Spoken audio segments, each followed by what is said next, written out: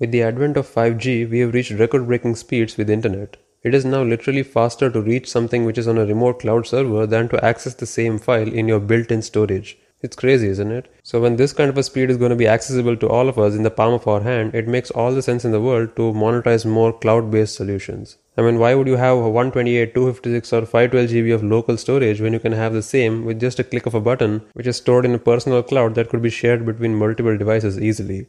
I mean, the reliability of cloud has reached to a point where it has convinced me to enable auto sync in my devices, which I usually never do. I always keep a local backup in my hard drive, which I still do, but the convenience of being able to log in anywhere and access my files has convinced me that this is the way forward. Microsoft has already cemented this idea with their Office 365 suite, and now their operating system also joins in. They're launching a new Windows 365 service that will allow you to have a cloud-based PC which you can stream to any device. Microsoft has always had a strong hold on cloud-based technology with platforms like Azure. They've even built a cloud gaming service called xCloud, which is now simply called Xbox Cloud Gaming, primarily using Azure. So they know what they're doing and they can very well pull this off. The idea behind this virtual desktop is that it's easy to scale for whether a small or a large business. The only problem as of now is that it's a subscription-based service, and the subscription as of now is $31 for a single user each month. And for that price subscription, you're just getting a PC with 4 GB of RAM, 128 GB of storage and 2 CPUs. And it doesn't seem to be a performance-based service where you're billed based on your usage, something like the Amazon Web Services offer.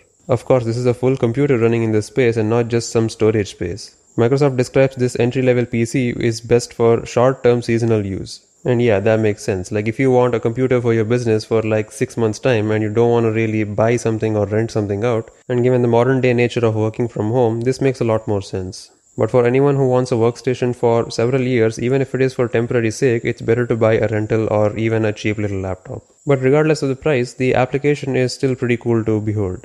Imagine being able to seamlessly use your computer on your phone screen. So you won't ever have to carry a bulky laptop or any machine with you. Just have a solid internet connection and you can even work on desktop class applications like Premiere Pro or After Effects simply by running them on your computer that you've hosted at Windows 365.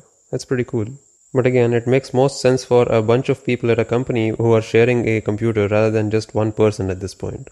Anyways, what are your thoughts on Windows 365? Do you think cloud-based PC will take off anytime soon? Let me know your thoughts and subscribe for more videos like this.